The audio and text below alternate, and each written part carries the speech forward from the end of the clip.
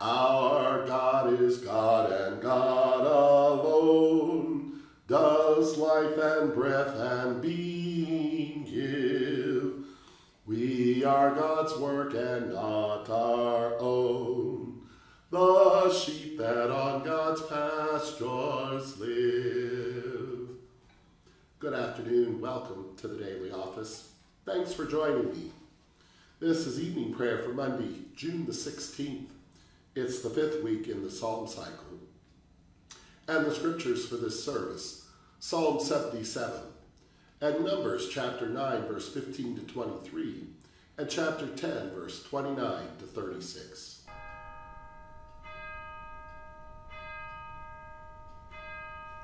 O God, come to my assistance, make haste to help me.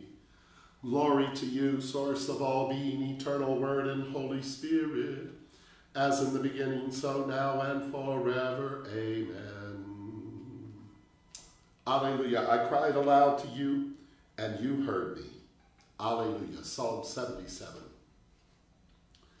Alleluia. I cried aloud to you, and you heard me. In the day of my distress I sought you. I stretched out my arms in the night, and my soul refused to be comforted. I remembered you and was troubled. I complained, and my spirit was overwhelmed. You will not let my eyelids close. I am so troubled that I cannot speak. I have considered the days of old, the years of ancient times. I remember my song in the night. I commune with my own heart, and my spirit searched diligently. Will you cast us off forever? Will you favor us no more? Is your love gone forever? And does your promise fail? Have you forgotten to be gracious? Have you withheld your tender mercies in anger? I said, this is my grief, but I will remember the years when your right hand was strong. I will remember your works. I will remember your wonders of old. I will meditate on all your works and tell of your mighty acts. Your way, O God, is holy. Who is so great a God as you? You are the God that does wonders. You have declared your strength among the peoples. You have redeemed your people, the children of Jacob, Leah and Rachel. The waters saw you, O God, the waters saw you. They were afraid, and the depths trembled. The clouds rained, and the skies thundered. Your lightning flashed. Your voice was in the heavens.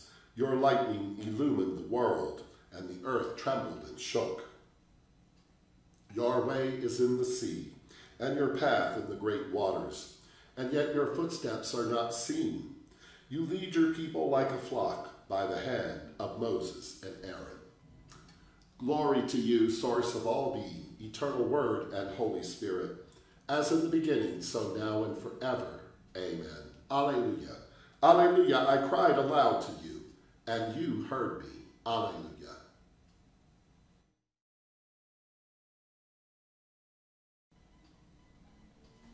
A reading from the book of Numbers, chapter 9, beginning at verse 15.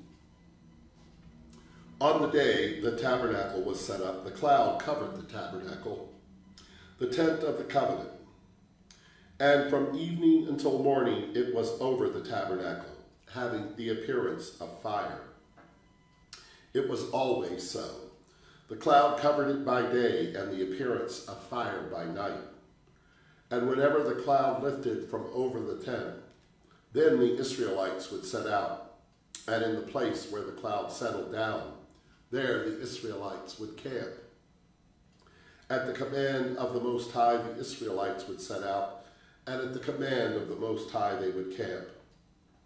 As long as the cloud rested over the tabernacle, they would remain in camp. Even when the cloud continued over the tabernacle many days, the Israelites would keep the charge of the Most High and would not set out. Sometimes the cloud would remain a few days.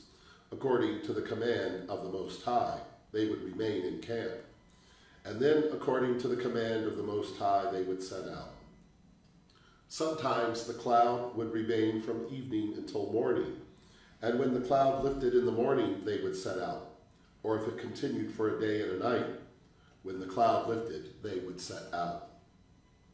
Whether it was 2 days or a month, or a longer time, that the cloud continued over the tabernacle, resting on it, the Israelites would remain in camp and would not set out. But when it lifted, they would set out. At the command of the Most High, they would camp, and at the command of the Most High, they would set out.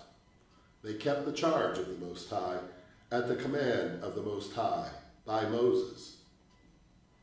Moses said to Hobab, son of Reuel, "We are setting out for the place of which the Most High said, 'I will give it to you.' Come with us, and we will treat you well. For the Most High has promised good to Israel."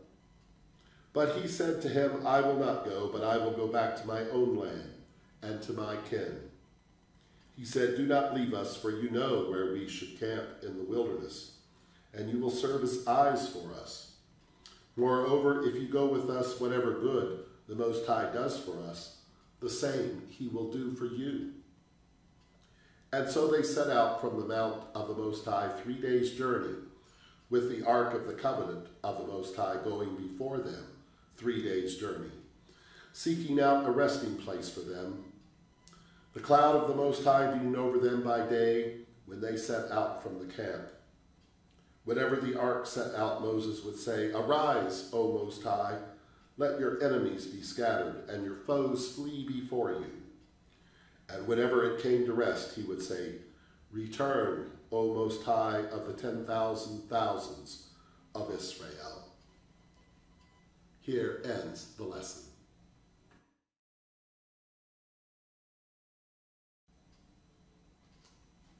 And now let us offer our prayers and petitions. For those who are strangers and travelers, that we may welcome them as Christ, and for those who are alone. For the sick, especially Carol, that they may be protected and find courage and hope in your mercy. For prisoners and captives, especially Robert, for the persecuted and for refugees, that they may be judged in righteousness and find freedom in your truth. For all who died, especially George, Walter Arthur, and Father Tom, that together with Francis and Claire and all your saints, they may have a place in your eternal kingdom. For the intentions of all who've asked our prayers, and for all of your intentions. Our beloved which art in heaven, holy is your name. Your kingdom come, your will be done on earth as it is in heaven. Give us this day our daily bread. Forgive us as we forgive others. Lead us not into temptation, but deliver us from evil. For the kingdom, the power, and the glory are yours, now and forever. Let us pray. Hear us in the days of our distress, O God of wonder and might. Remember your promises of old, and grant us your compassion. In Jesus' name we pray. Amen.